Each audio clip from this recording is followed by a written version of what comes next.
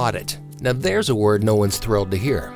But when it comes to measuring water use in your landscape, an irrigation audit can actually put money back in your pocket. An irrigation audit is a simple way of finding out how much water you use in your landscape.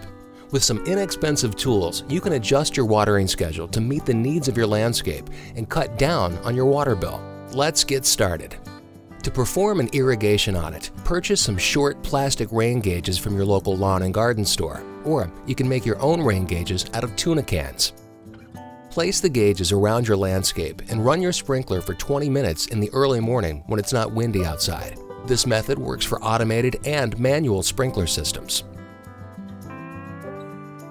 After 20 minutes, measure the depth of water in your rain gauges.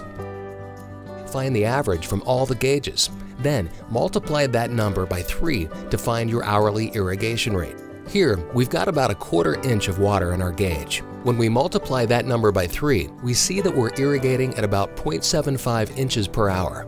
And here's the final step in our equation. Take your hourly watering rate, in this case 0.75 inches, and multiply it by the number of hours you water per week. If you water 4 days per week for about an hour, you'd multiply 0.75 times 4. That equals 3 inches per week. Make sure to account for rainfall. 3 inches of water doesn't sound like much, does it? Actually, that's about 3 times the amount you need for established Bermuda grass.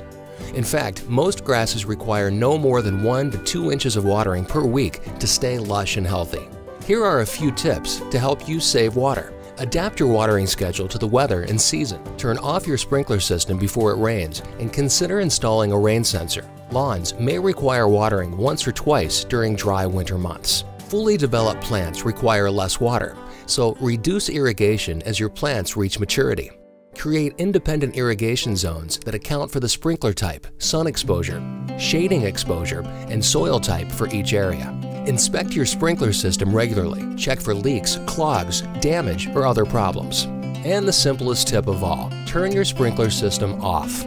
Grass may turn brown and dormant during dry periods, but it will green up when rainfall returns. Want to learn even more about conserving water? Watch another video and squeeze every drop of efficiency from your landscape.